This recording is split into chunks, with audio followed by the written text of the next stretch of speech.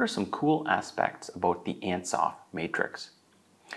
Picture the phrase to pick low-hanging fruit. Then think of Ansoff.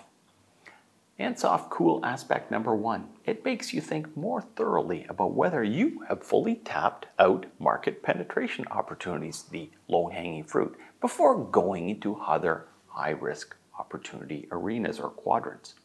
Number 2, it's another way to model out your current product service brand portfolio, just as BCG is a lens through which you see your brands more objectively. Ansoff helps you to look at planned marketing spending before a proposed budget. How much effort and money am I spending on current users before new markets and new users? Ansoff, number 3, could help you see the opportunity hit rate by type in a company. Have we previously had more success with new markets or new products? Why is that?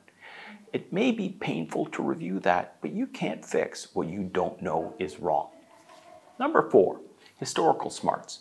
You can review the business's past moves and pull lessons from what was done well and not so well. Hey, Pat.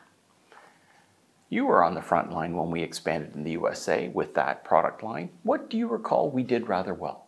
What do you suggest we do differently if we were to try an expansion for one of our current new lines? Any words of wisdom? Caution flags?